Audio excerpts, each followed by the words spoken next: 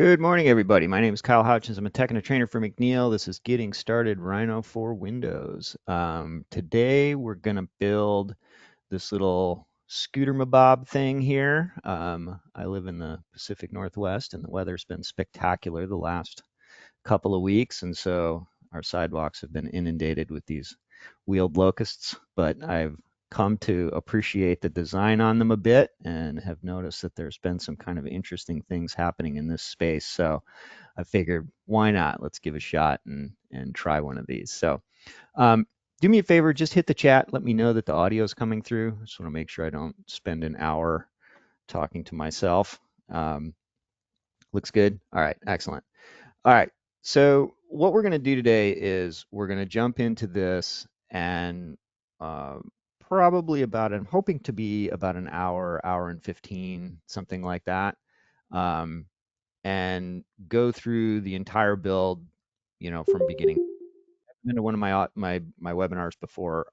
These are for you. They're interactive. Find the chat, and if I do something that you haven't seen before or went too fast or something like that, hit the chat, let me know. I'll back up and do it again.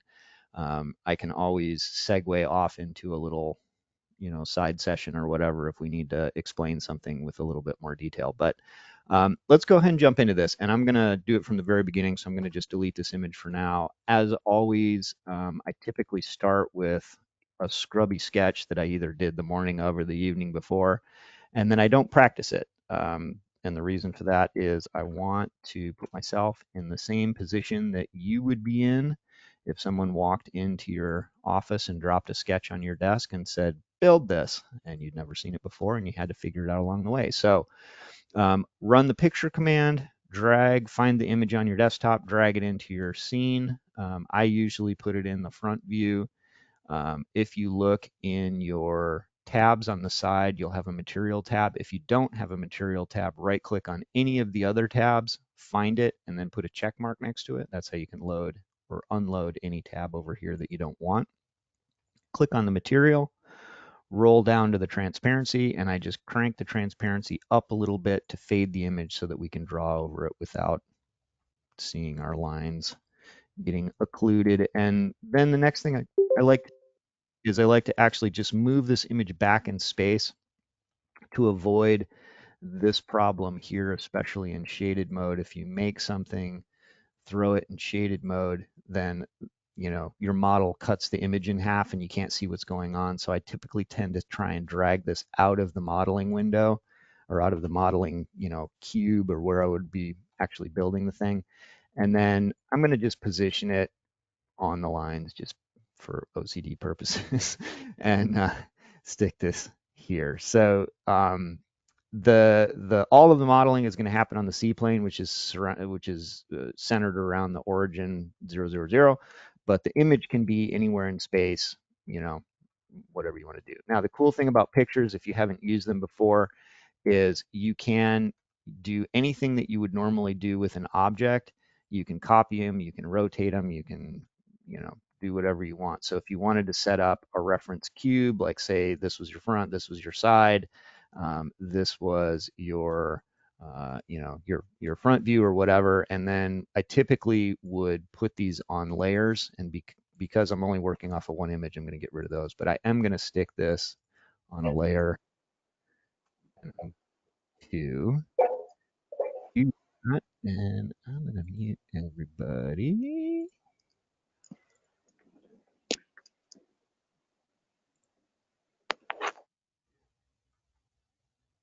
And I'm going to stick this on a layer. I'm going to right click over here and say change object layer, and then go back to my default layer by changing the check mark, and then that gives me the ability to be able to turn it on and off. Also gives me the ability to be able to lock it, which is important because now I can work over it without it selecting, and then I can turn it on and off, as needed. So if I was to build a reference cube that had a front, right, side, all that kind of stuff, I would just make a layer stack that says, front, right, back, whatever. So we've got this set up correctly, and I'm gonna just jump into this. And usually when I'm building vehicles, because so much is dependent on the relationship of the object to the wheels, I usually start with the wheels. So let's just jump into that. And I'm gonna zoom in on the rear wheel because it's a little bit more defined than the front. And the way that I typically do wheels is I will actually come through here and establish, my center point by just drawing, the rim. And I'm going to use nudge to kind of get this exactly where I want. If you haven't used nudge before, it's in tools, options, modeling aids, nudge. I have mine set up to use the arrow keys, and then I actually have it set up.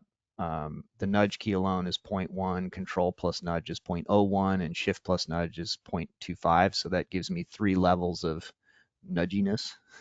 I guess is it a word? I don't know. Is nudginess a word? It is now. All right. So I set it up for 3 different layers of you know transform here as far as that, and you can change this to whatever you want. So if you're working in millimeters, obviously you need to keep in mind the scale of what you're dealing with, because 0.1 millimeters would be almost imperceptible. So you'd need to adjust that based on your units that you're working in. So now that we've got this set up, I tend to kind of like just copy and paste and then shift drag on Gumball and establish kind of the the the boundaries of where, kind of the rim is doing its thing. And the way I'm reading this is that there's like kind of a face, and then there'd be a step, and then there's a face kind of here, and then I'm kind of reading this as like a center rib that then, maybe that's a bolt on or whatever that has a center cap like a BBS rim or something like that. Um, and then I'll come over here and I'll just start kind of determining what that looks like. And in this case, I'm going to kill history too, because that'll screw everything up. I've got a hotkey set up for that, but the command is history purge. And so this one and this one relate together, and I can just make a planar face out of that. And then this one is going to go in a little bit, and then this one is going to go in a little bit farther. And that's going to kind of establish the dish of our rim. And so from here, I can just loft, and I could do this in more than one step if I wanted to, but I'm just going to kind of do that. And that's going to give like, kind of the dish of our rim. And then if I go to the top view, I'm going to decide like how thick this thing is. And so I'm going to just pull it off the center line. And then I'm going to copy it across the center line. And I've got a hotkey for doing that, but the command is mirror. And then you would just do that in the X. And if you're interested in my hotkey setups, um, I'll pause on this for a second so you can see what it is. But if we go up here to aliases, this is my hotkey setup, and I'll get that, scroll through here a little bit so that you can screenshot that. This is the keyboard commands, and then these are the actual commands that they're running. And then if we roll down here to the bottom, that's the rest of them. So feel free to screenshot that if you want, or I can pause on the video for just a second so that you can see that. But MX and MY are the mirror axis, so I can scale it this way, or I can scale it that way, or I can mirror it this way or mirror it that way. So that's the setup that I have for that. All right, and anytime I use a hotkey, I'm going to try and call it out, and if I don't, then yell at me so I so I do so. All right, and then because this is just going to be a quick demo, I'm gonna just loft these together so that we get a volume. I always try and work in volumes instead of surfaces. I often refer to this as chunks. And so we're going to make this wheel into a chunk, and it is a closed poly surface. And as I do that, as I'm modeling, the reason I do that is because it allows you to be able to know that this part is good, and so we can move on. So if I had to, um, if I had to 3D print it, I could know that at any point along the process of the model that this part is 3D printable, and we can verify that by doing show edges, this command here, show edges, and set it to naked. And you can see up here the report says it's found 14 edges, but no naked edges and no non-manifolds. That means that this part is watertight, and it is something that if you were to throw it out, then it would go to a printer. All right, let's take some questions. This title's getting started, but it seems like we're getting right into the weeds pretty quick. So the idea here is that if you're new to Rhino, I'm going to try and give you some exposure to the tools in a way that is practical. So we're actually going to build something. So if it feels like we're going fast, just buckle your seatbelt and hold on. The video does get posted to our YouTube, which is Rhinoceros 3D on YouTube, and you'll be able to go back and review this in detail. So what I would recommend is if you feel like you're over your head already, um, just take notes and keep an eye on the video and take notes, and I'll try to explain it. And by all means, please feel free to ask questions, and I'll answer them along the way. But the idea here is that I'm going to kind of explain my thinking and all that kind of stuff. Then we post the recording, then you can go back and run it. Don't try and build it with me, because unless you do have some experience, it's going to probably go a little faster than you're going to be able to keep up. So the cool thing about where we are right now is I've built this shape, and I can start to now look at it and say, okay, I built it, but I'm not in love with the relationships and stuff. Like, this is way too wide, and this step isn't, this step in here isn't deep enough, and all that kind of stuff. So let's fix it. So if I shift control click on something, that's called a sub-object selection. This is a poly surface, right? And you can see that it says that up here, a closed poly surface added to the selection. But a poly surface is made up of individual surfaces. It's also made up of edges. And I'm going to hide the curves for now. Actually, I'm going to delete the curves because we don't need them anymore. And so what we can do is we can now select bits and pieces of this and edit it and deal with it. Closed poly surface is the same as a solid. Technically, yes. In Rhino, because it's a surfacing program, it's still individual surfaces, right? I can still pick these individual surfaces, but it is a closed poly surface, so it's assuming that this is solid. So if you were to send this to like Pro-E or NX or something like that, it would be recognized as a solid closed manifold part, but technically in Rhino, like if I delete the face, it's hollow inside it. It's not like, the difference between Rhino and like Pro-E is Rhino's like building stuff out of paper. You're taping the edges together to enclose volumes. Something like SolidWorks or Pro-E, it's like cutting something out of foam. It's always got an internal volume that you need to deal with. So that's kind of the paradigm shift. So let's edit this a little bit. I'm going to Control Shift click, which is a sub-object selection. Gumball is going to center itself in the bounding box center of that. And then I'm just going to scale this a little thinner, because I was actually kind of seeing this as a rib. And that gives me that. But now I'm going to Control Shift click this polysurface edge and this polysurface edge. I'm going to do the same thing. I'm going to scale these in, because that is going to give me a little bit more of the look that I was hoping for. And this allows me to be able to edit this. And the reason that this works is because these surfaces are all degree 1 in this direction. There's only 2 control points here and here, and it allows me to be able to do that. Now, if this was a degree 3 surface, you might see some distortion on how that works. It'll still do it, but it might distort.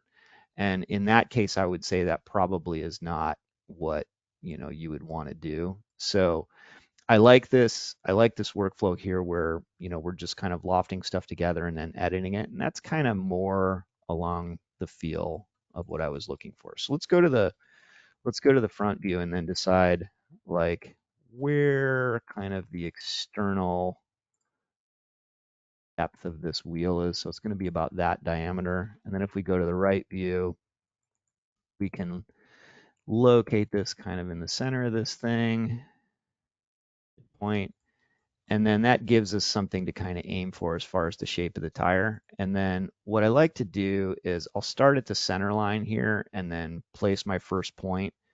That way I know that I'm going to be tangent across the center line when I mirror this thing. And then I'll start drawing the rest of the profile of my tire. And in this case, I like to kind of do a little shape like that, which makes it look like it's actually tucked onto the rim.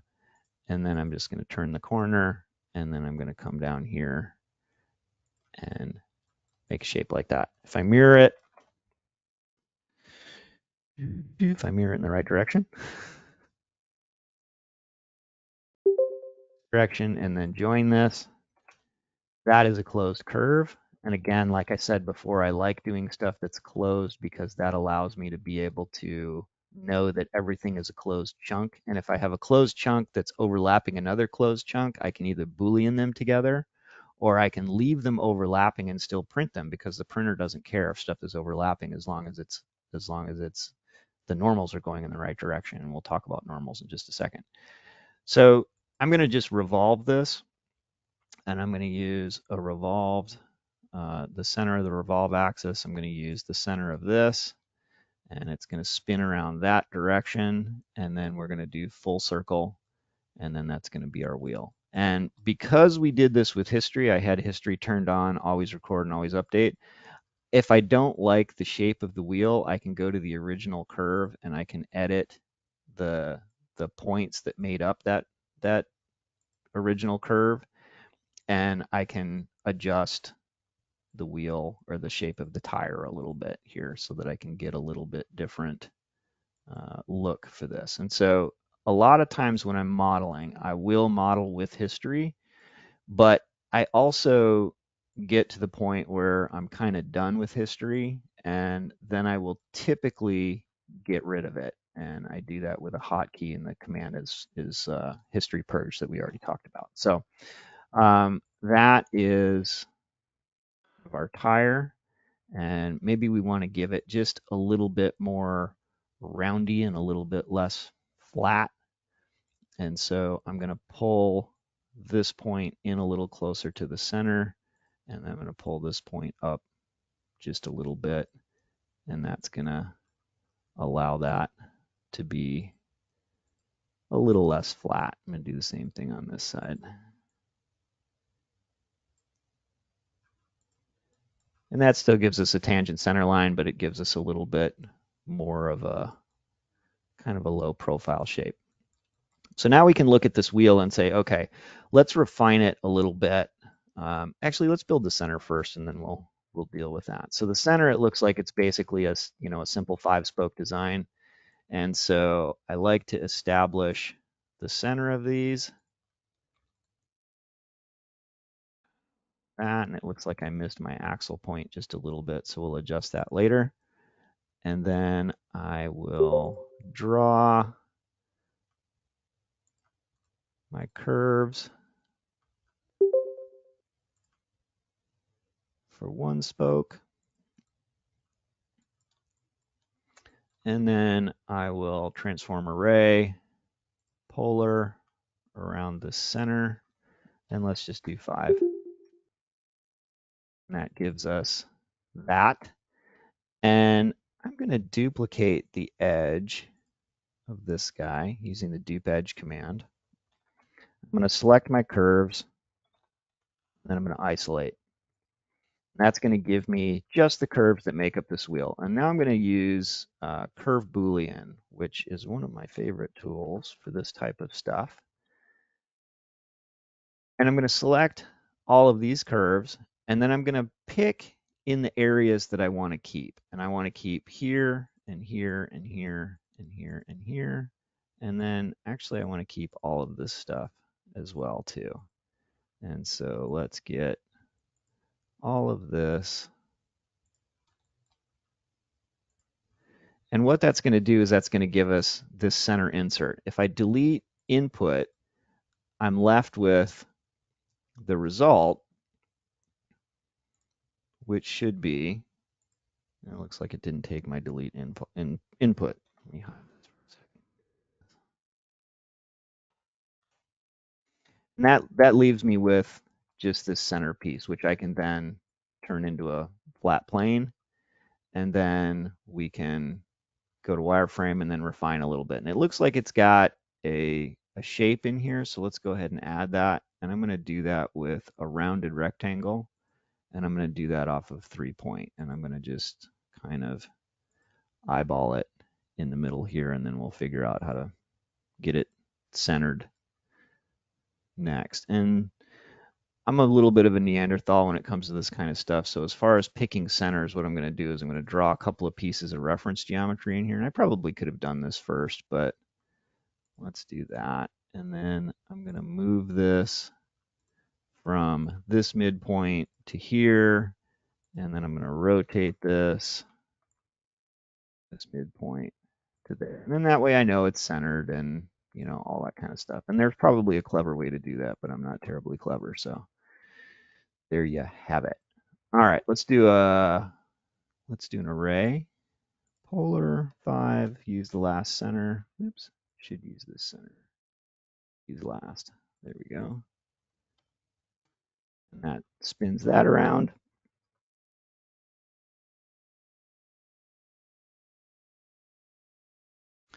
And then we can just simply grab these curves and I can use the cell last command and it'll pick the last things that were lit up and I can just trim.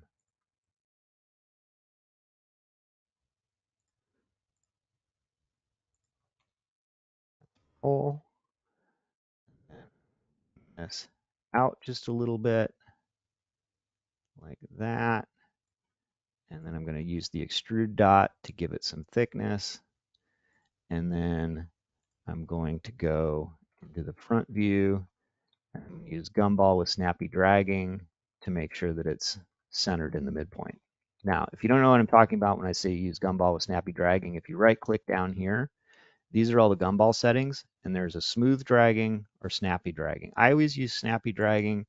I also run my O snaps down here disabled. And the reason I do that is because as I'm running around the scene down here, it's not snapping to anything until I hold down the Alt key.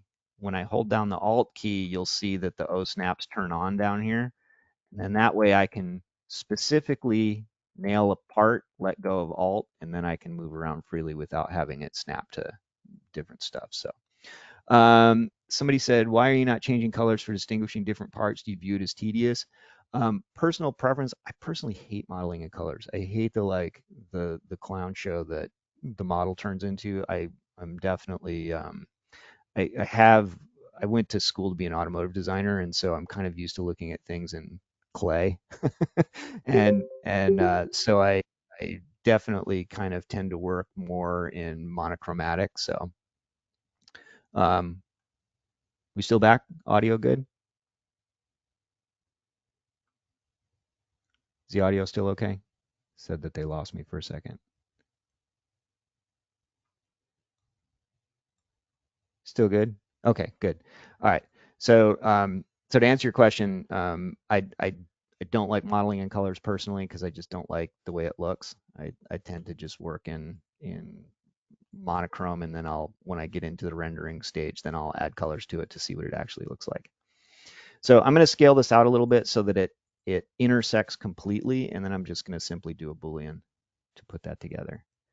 And then that's the basis of my wheel.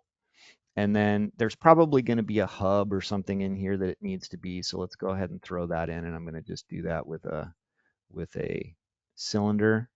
And we'll say, maybe we'll go ahead and make it big and it can go ahead and cut through there. That's fine. And then we'll do like an arbitrary thickness.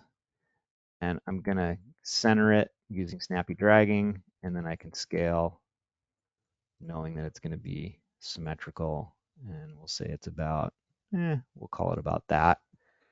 Run the cap command, caps off both, and then we'll Boolean it together.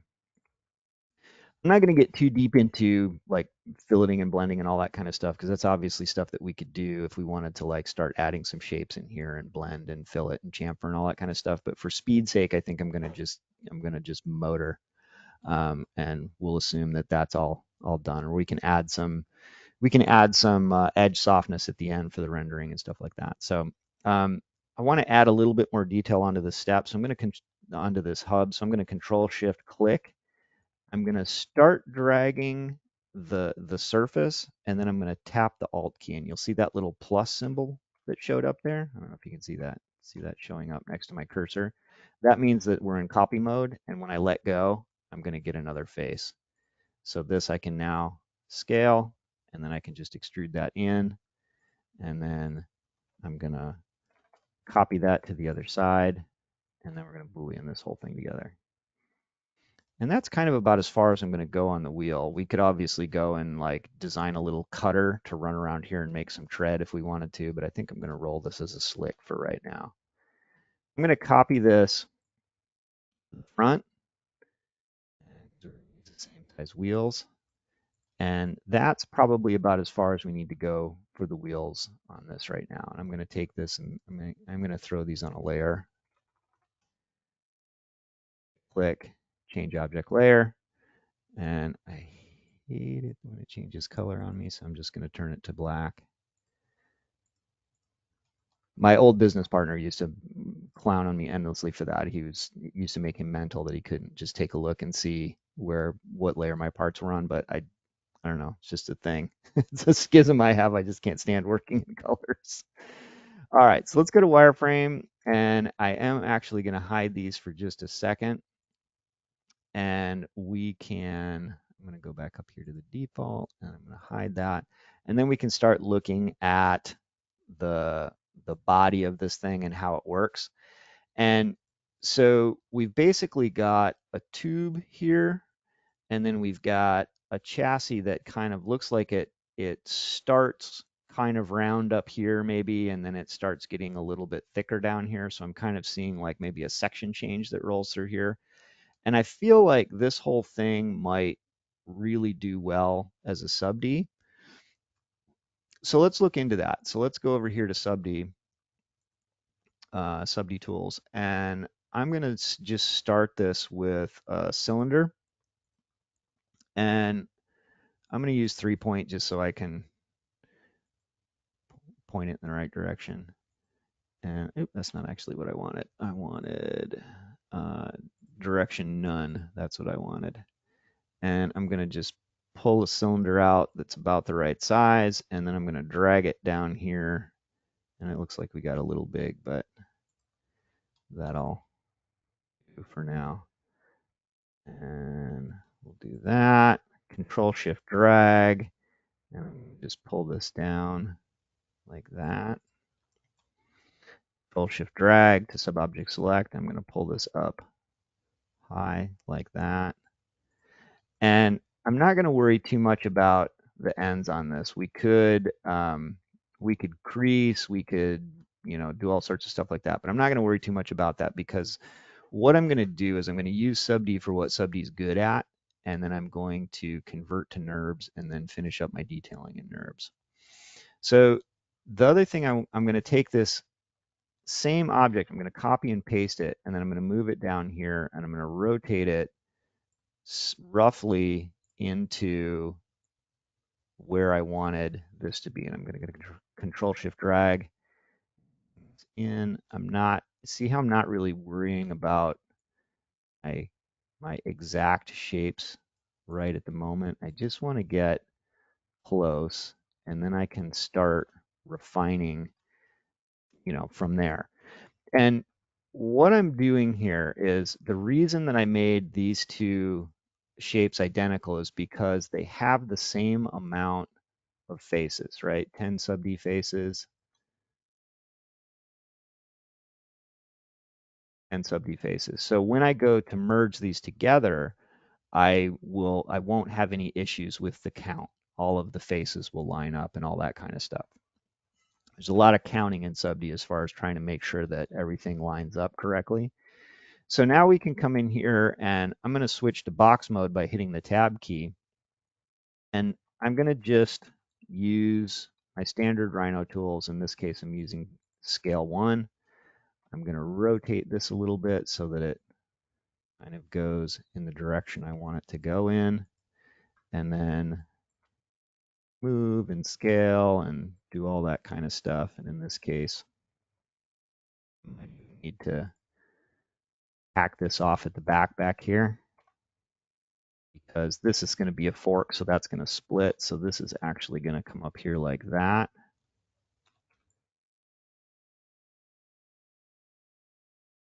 Nothing complicated here. We're just moving, scaling, doing all the kind of stuff that we already know how to handle. And if you don't know how to handle that just yet, then you'll want to jump into the level 1 training on our website. If you go to the learn page, rhino3d.com learn, there is a level 1 class that will take you through the, like, what does this button do? How does that button? How do I move? How do I change views? All that kind of stuff. So that's a really good place to start. What's the advantage of SubD? SubD allows you to do really organic stuff really easy. And I'll show you through the course here of what we're doing, why that's a good thing. Get rid of these faces because I'm going to open this up. So that's open. That one's open. Then let's join these together. So in order to join this together, I need to make a little segment here. And so I'm going to actually slide this one down, and then I'm going to add another one with the add edge tool, this one. And I'm going to slide that up like that. And what that's going to allow me to do is that's going to allow me to be able to connect all of this stuff to other stuff. And actually, what we're going to do is we're going to get rid of these 3 faces. We're going to open that up, 4 faces actually. And this is going to give us 10 SubD edges. If I check this, I've also got 10 SubD edges, which means that we can knit this all together really pretty easily. And I'm going to do it piece by piece so you can follow along. But basically, if I select these 2 points and then stitch, I'm going to use the average, which is just the default. And then I'm going to just go around here and I'm going to knit these together. You can see that what happens is this thing becomes one unified piece. And you can, for what it's worth, you can stitch edges together, but it's a little bit easier to see if I do it piece by piece. And the reason I'd say SubD requires a lot of counting is if this count is off, like say for instance, I had 10 edges and 6 edges, I'd have to manage that somehow. I'd have to figure out how to get those edges to match. And there's a bunch of different ways we can do that, but it's much easier if you just pay attention from the beginning and make sure that all of your edges match. All right, and so now the cool thing is when I switch out of box mode into smooth mode, ta-da, I get this really beautifully smooth part, right? So the advantage of SubD, that's it right there. Now, we've got some work to do as far as trying to match our art, right? And if I look at this and I can say, okay, well, this kind of pulled away from the art a little bit, so I'm going to move that there, and this, that, and this whole thing up. And the one asterisk I always throw when it comes to following art is don't let the art lead you off a cliff. So as you're designing, when you're working on stuff, if you've got art that you're trying to hit, and along the way you figure out that the art is not leading you in a direction that you want to be, stop following it.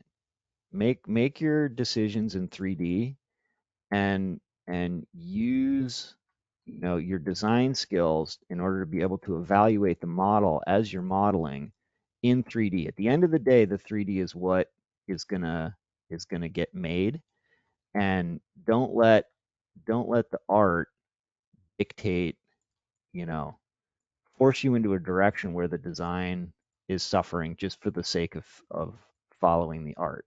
Okay, that's a really important thing that a lot of folks, they get really hung up on whether or not the art is gonna do what they want it to do, or whether the model is following the art exactly and all that kind of stuff. Now, if you're doing a portrait of somebody, well, yeah, then you got to follow the art exactly. But if you're doing a product design, you want to make sure that the part that's on the screen is the thing that's beautiful, right? And if the art's leading you in the wrong way, dump it.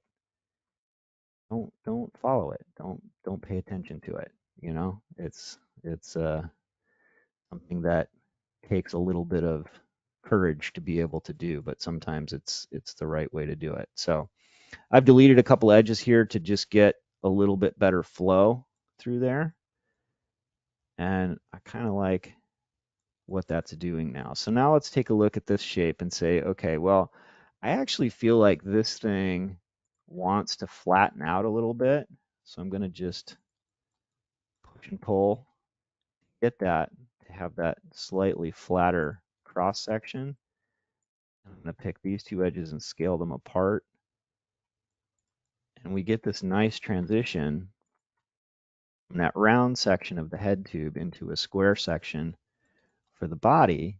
And you can see that the transition happens really nicely and organically in this place. I'm shift control clicking the points, and I'm just pulling and I'm watching, see what my highlights are doing. That's one of the reasons I like working in this gray color, because it's kind of easy to see what the highlights do. And maybe we even do something like this. Maybe there's something like, for an engineering purpose, like we throw a little reverse curve in here, and that makes this stiffer, or makes it stronger, gives us a little bit more, um, you know, whatever.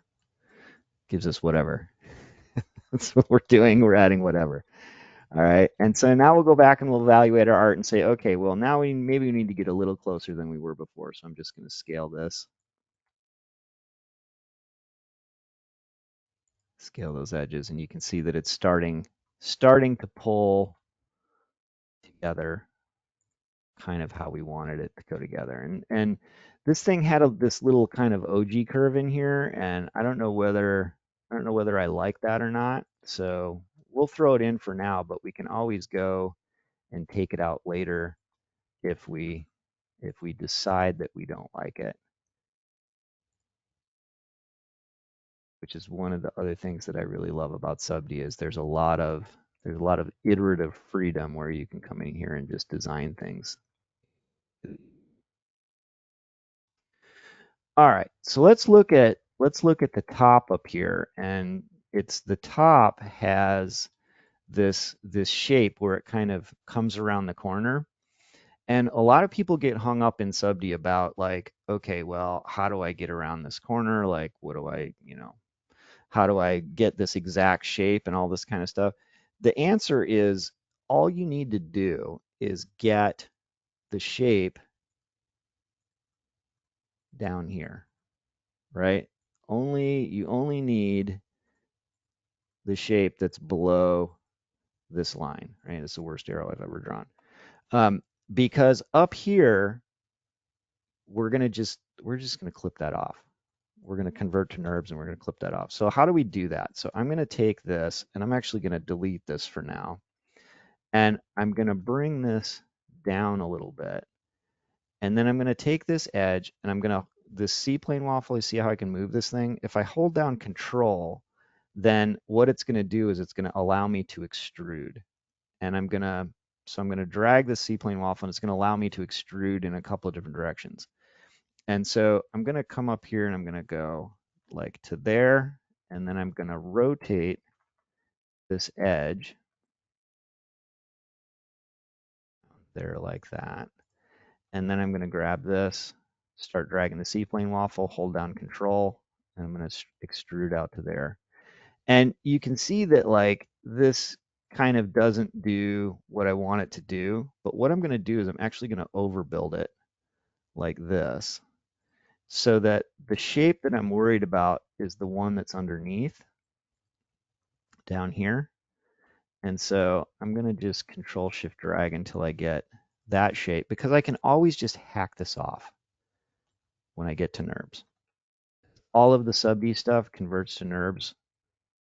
Lovely, no problems, and it works great. So I'm going to overbuild this knowing that I'm going to trim it and not worry about it. And so that way I'm using the stuff that does the stuff best instead of trying to force something or make a SubD model that would have been really difficult to make. To try and get that sharp transition into that soft transition would have been kind of a pain. Same thing down here. I'm not worried about this stuff down here because it's all going to get hacked off anyway. So even if I pull this, even if I have to grab this entire thing and like, use this to adjust that shape, it doesn't matter what this looks like because I'm gonna cut it off anyway. So I'm not terribly concerned about it. All right, let's look at the back here and figure out like what we're going to do with this fork design. And because this has 10 edges, we know that we've got 5 here, right?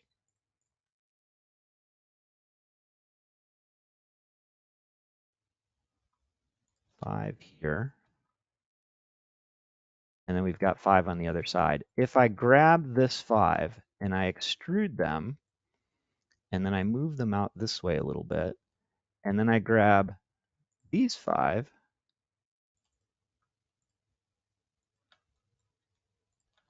and I extrude those and move them out a little bit, I can separate them into 2 different edge loops, right? And I can come out here and I can say, well, give me these guys, and then I can start extruding if I select it correctly. I double click on an edge, I fill in the edge between the 2 edges. And I can start kind of pulling this out like that. And I'm not even really worry about the other side because I can always go back at a later date and mirror this. So these 2 edges right here, I want those to be sharp, so I'm going to actually crease those. And that's going to allow me to then add that sharpness that I was looking for. And I'm going to grab all of this stuff and scale it from here, make this thinner. That's going to make my fork shape. And then I can kind of look at this and say, okay, do I need this edge? Let's see. Yeah, looks like I do kind of need that edge. Because what I want to be able to do is grab this stuff and like really kind of get that fork shape, right? And then maybe this guy needs to go this way, like that. Let's bring our wheels back and see how they relate. It looks like, we're close-ish, but not great. So let's fix that. And I think what I want to do is I actually want to add an edge in here. So I'm going to use this insert points, and I'm going to go from here to here, and I'm going to actually just complete that edge.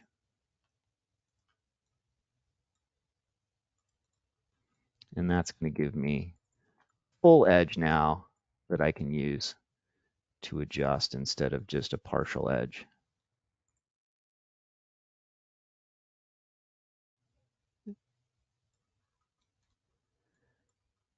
And it looks like that shape change probably doesn't work great for our fork, or for our rear triangle. So let's take that out a little bit.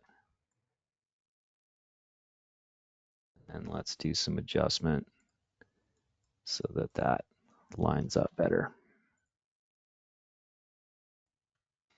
And I'm doing a lot of modeling in smooth mode, and I'm breaking my own rule because I usually always preach model in box mode.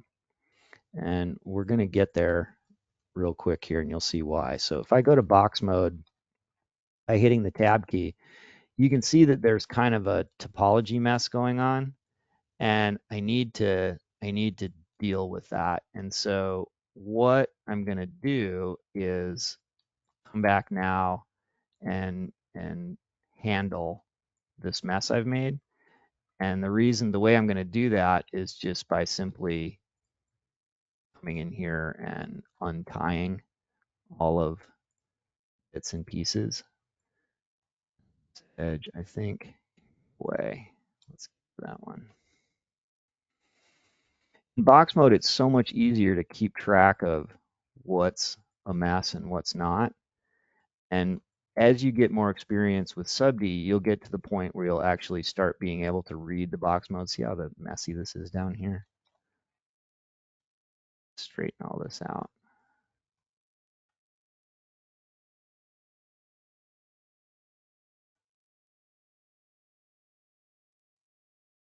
Shift control clicking these points so I can select them. And using snappy dragging them out. See how I made a mess of it in here? Box mode allows you to be able to really identify where those problems are and sort them out. Here's my favorite tricks. Relocate gumball to here and then scale to 0, and it'll straighten that whole row right out.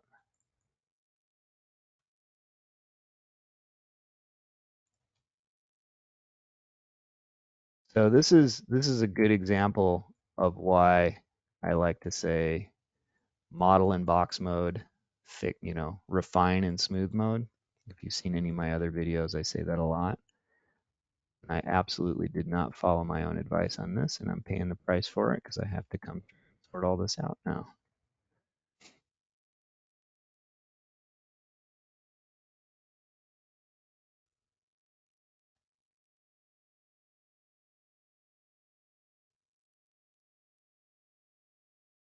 So you can see that this is now in much better shape. Add a little bit of shape to this.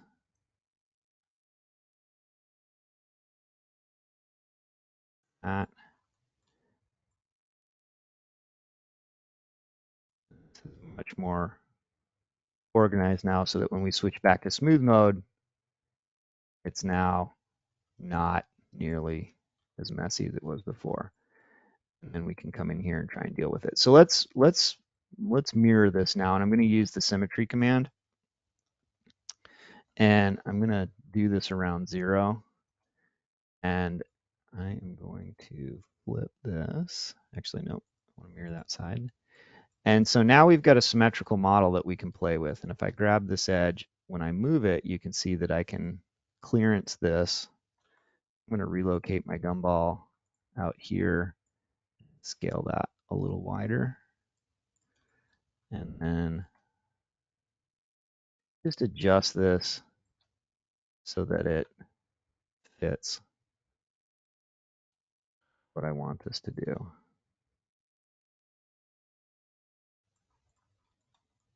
So that push-pull, that kind of taffy, effect that you get out of SubD is one of the things that I really like about it, because it allows you to be able to just kind of really freely explore some shapes.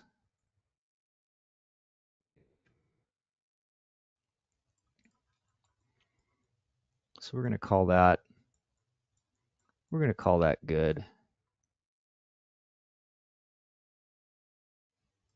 Maybe we'll add a little more shape into here that's interesting. One of the things that I also like about SubD is you can kind of find the way along the way. Like as you're doing this, you can look at it and say like, okay, I know what the art said I was supposed to be doing, but now that I'm into it, I kind of found some shapes and stuff that I like, and I'm gonna run with it. And so your design gets done in 3D as opposed to 2D, which is the way it should be done anyways. But let's call that good. And then we need to go ahead and finish up the inside of this to close it out.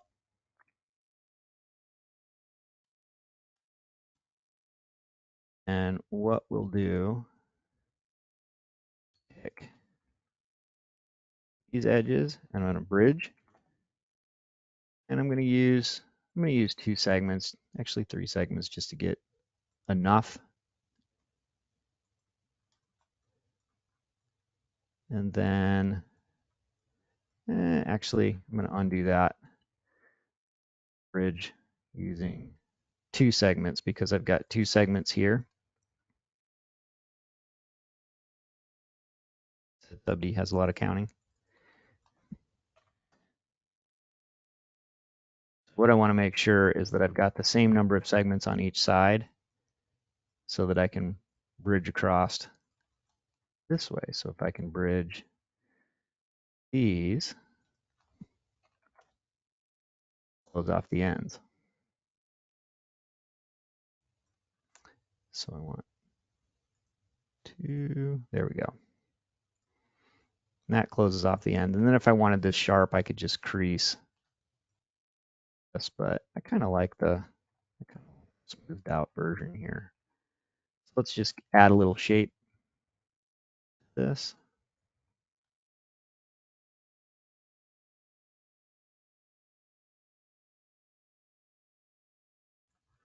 And that makes up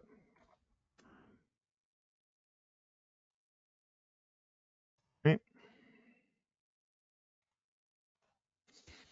All right. So we've got our wheels, we've got our frame. We need a, oh man, there didn't I? Look at that. Let's fix that. Eek. Goodness.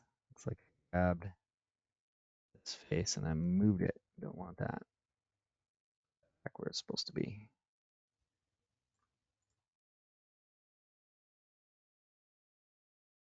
There we go. And so we'll design some kind of axle or something to go in there. And we need some foot pads for this thing to sit on. So let's design those. And I'm going to just do that out of a SubD cube real quick. So we'll grab a cube. And let's hide everything so we don't screw anything up. And I'm going to just do this with a SubD cube real quick. And I'm going to just do an arbitrary number. And then grab this guy and I'm going to use the shear command. And just shear this thing back a little bit like that. And that gives us kind of the shape that we were looking for from the side. And that's huge, so let's make it less huge. And then this has got to fit, so I'm going to lock these guys.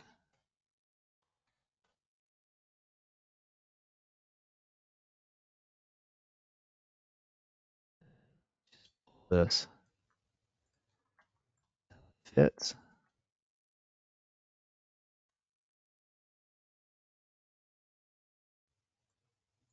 We can adjust that relationship a little bit if we want. And then I might want to just add a little bit of shape to this by rotating these faces.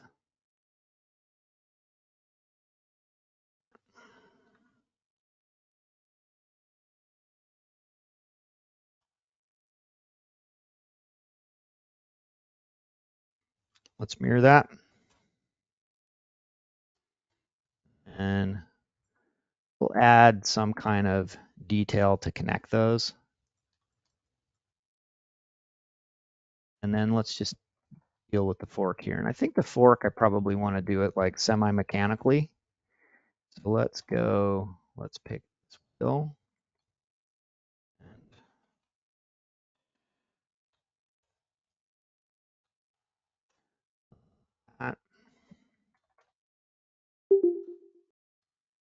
And I'm going to just do this with a rounded rectangle. So if we go standard here, rounded from the center, I'm going to bring this up kind of like that. I'm going to round it out completely.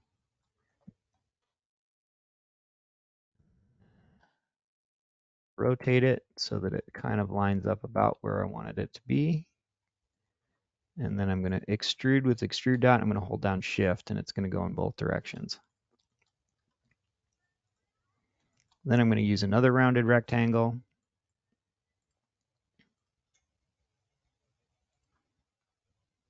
And I'm going to drag it out kind of like that.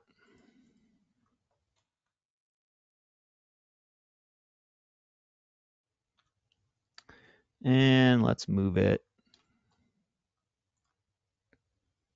kind of to there.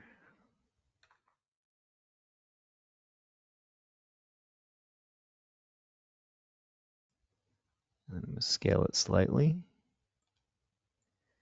readjust it, and then I can just trim. It gives me the fork that I was looking for. I need to offset it to give it some thickness. So I'm going to go up here to the solid menu. I'm going to say solid offset. I'm going to flip it so the arrows are going in the right direction. And then let's like do, I don't know, like a 1/4 inch.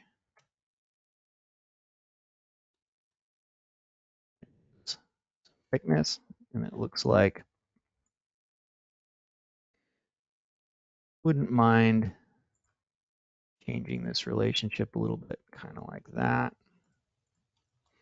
And then what we can do is hack this off and then design the transition the way that goes. And then I'm going to set this up so that it's actually centered on the wheel.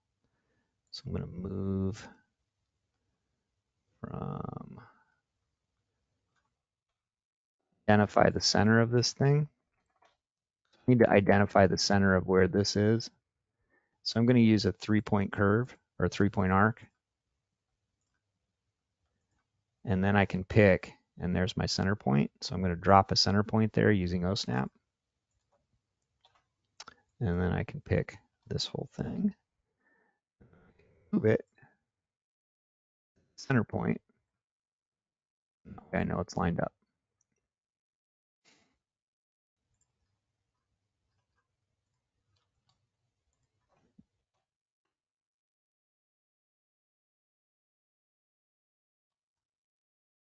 Right, we need to design some axles and things like that. But let's throw our and it looks like we need a little bit more space for our fender. So let's shift control drag this entire thing, and let's just move it up just a little bit like that. Just this guy.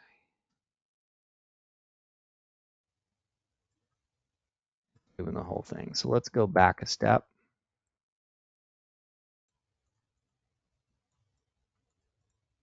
I'm going to extract the inside surfaces, delete the outside ones.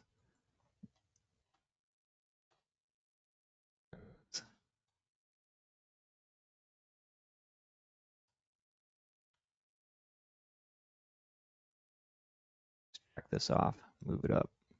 It's misbehaving. I was hoping I was going to be able to sub object transform it, but it's not behaving. So, and we'll just loft that back together, join it, and then we'll go coplanar faces, which merges that loft back in, and then we'll offset again.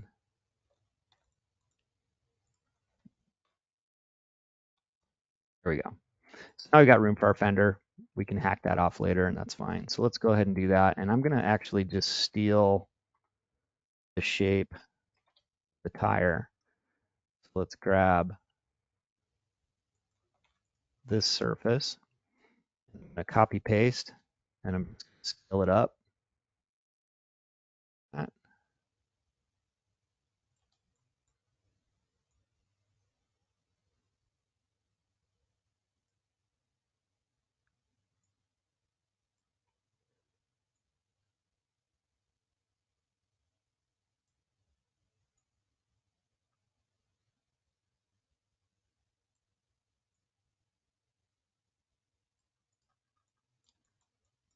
And then go to the front view. And let's just draw the shape of our fender.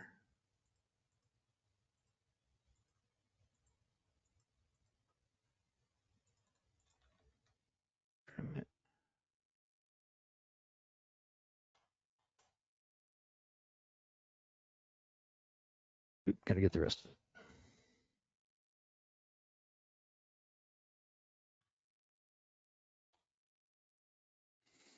And it looks like it's not really behaving the way I was hoping it would behave. So let's not use that. Let's use this curve, scoop this edge, and let's go to revolve. And I'm going to set this kind of right in the center of where I want it to be. And then we'll revolve a surface. And we're going to use the center of this, that direction.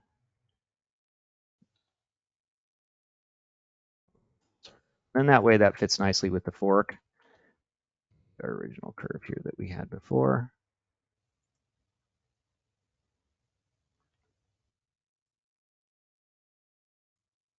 This looks like our seam was right in the center there, which is fine. And if we want to, round off these corners and stuff like that, we can do that later.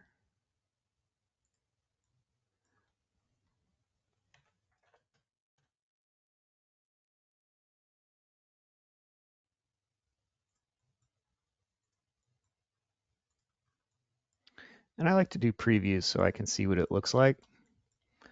And it looks like the 1-inch fillet actually kind of does what I was hoping for. Do the same thing down here.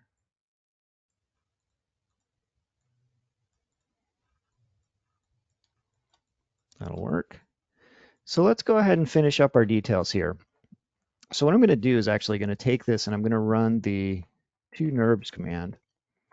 And what that's going to do is that is going to change my SubD object into NURBS polysurface. This is exactly like any other polysurface that you've ever used. And so what we can do is things like this. We can just come in here and do a surface.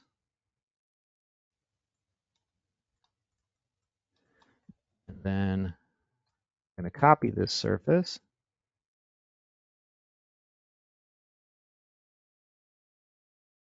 Get my trim in the front.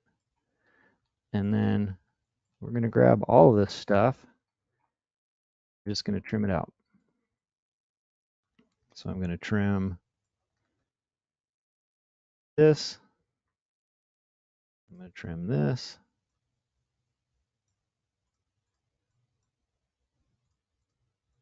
And I'm going to trim this.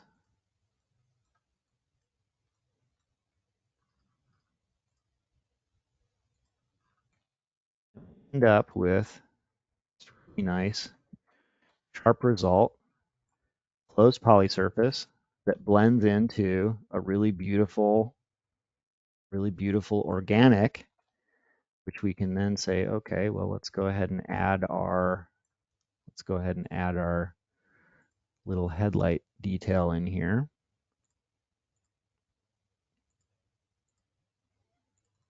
So I'm going to project this through.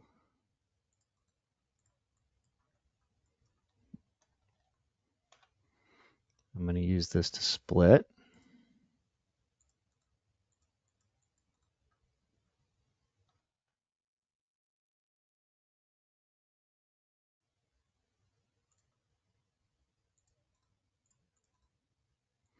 So I've got this broken off into a separate piece that I can then assign a material to.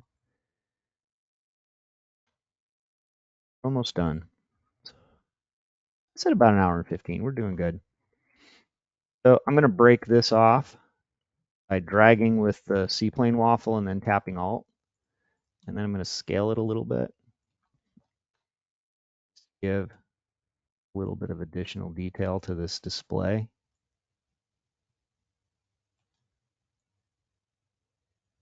Maybe it's just got this like little individual step. And I'm going to hold down Control when I drag on the C-plane waffle to extrude.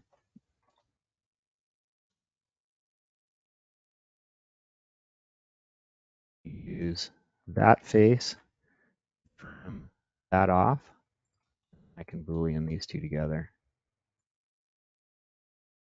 So that gives that little detail. And so now all we got to do is add our hand grips, and we're pretty much there. We should add a little detail to add the bottom of this thing and all that kind of stuff, but I think you can kind of see the finish.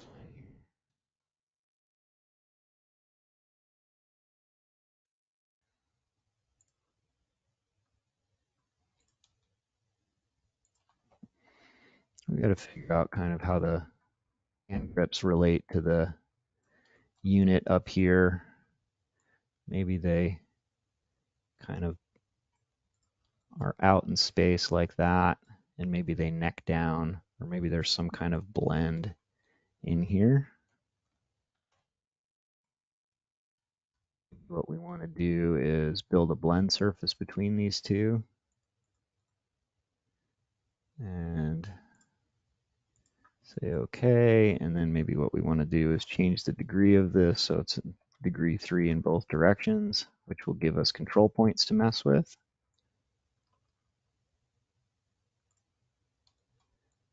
And once we've got control points, the fun begins, because we can make these do all sorts of stuff like that.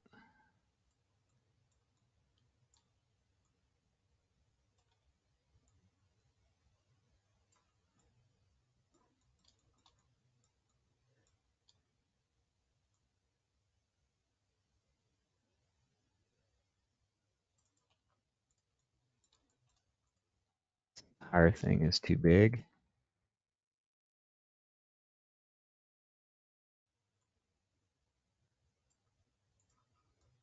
Maybe we get something like that.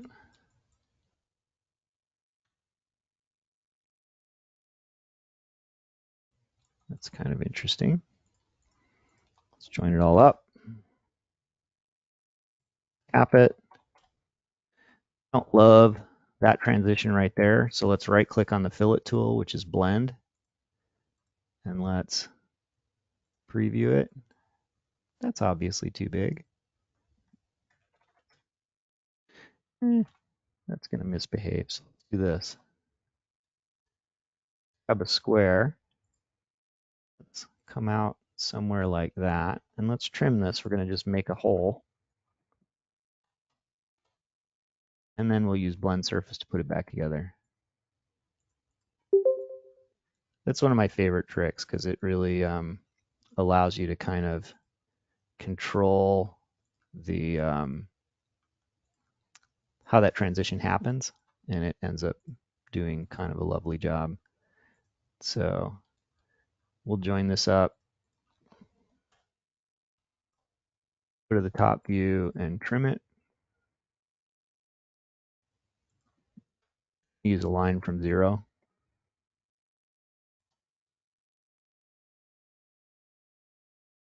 Here it. And it looks like those handlebars are kind of comically long, so let's hack that off a little bit.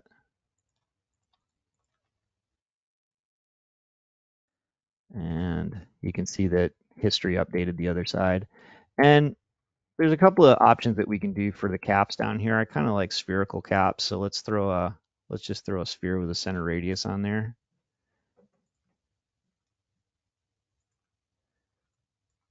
And then let's trim. I'm going to type CRV in the command line, and that's going to allow me to pick this surface edge as a trim input, and then I can just trim that back. Here.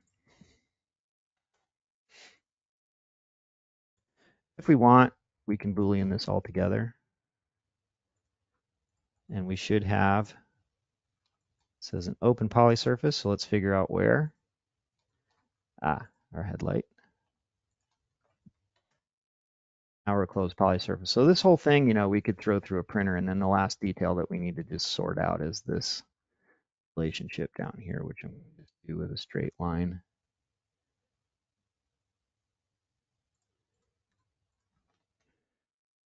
Trim, cap. Let's build a little fork.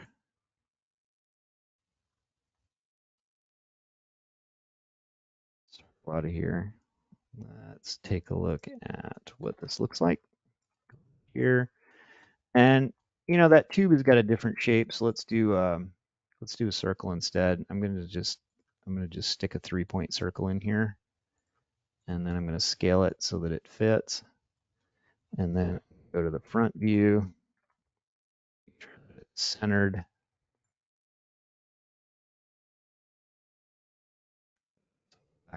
Bring a NURBS object back because the SubDs don't necessarily have centers. And then I'm going to change my gumball to be aligned to the object. And then I'm going to drag, and I'm going to hold down Shift. It's going to extrude in both directions.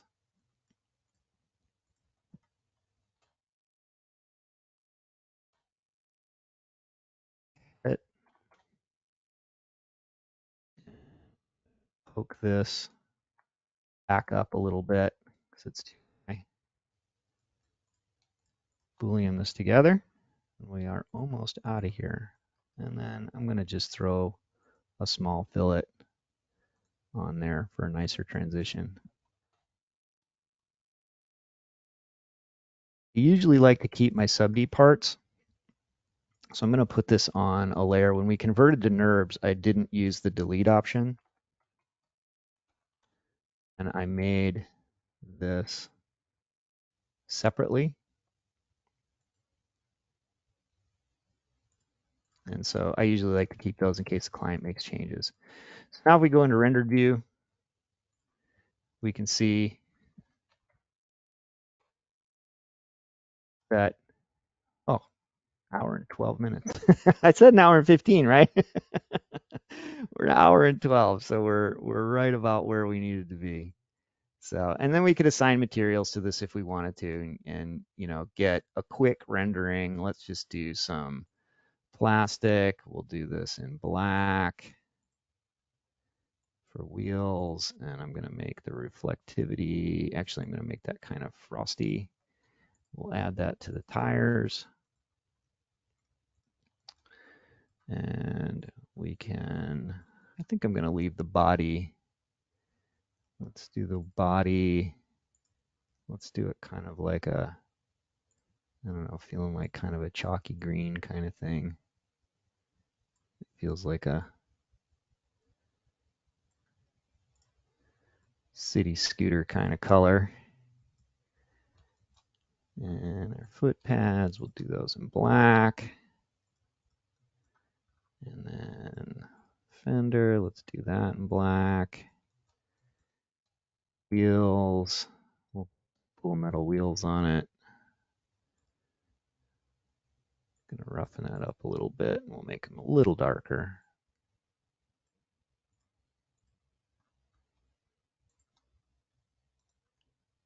Now, is there a ton of refinement to still be done here? Sure, of course.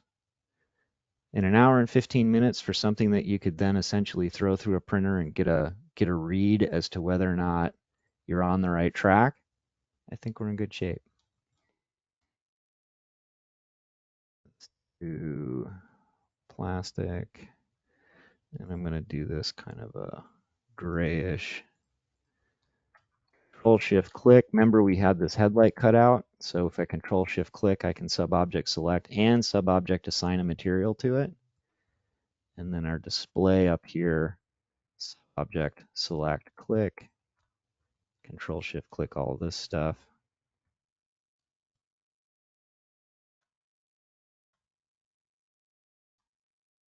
Say that this is some kind of display. Now we could map a decal on here if you wanted it to actually look like a display or any of that kind of stuff. And then object select this.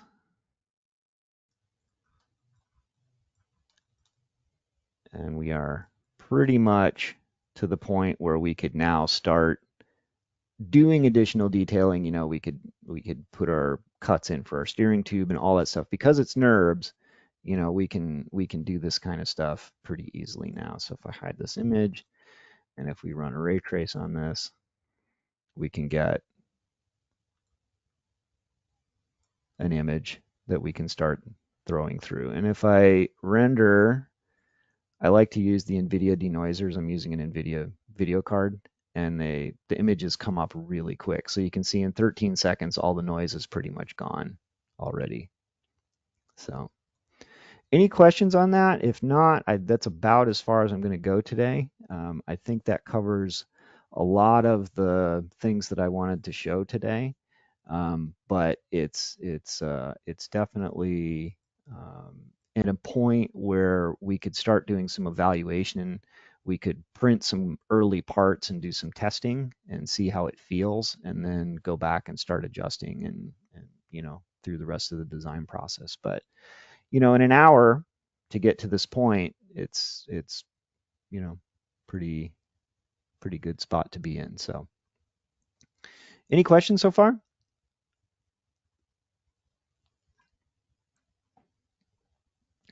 If not, I think I'm going to let you go. Thank you for joining. I'm Kyle Houchins. This is Getting Started Rhino for Windows. Go make great stuff. Thanks. Bye.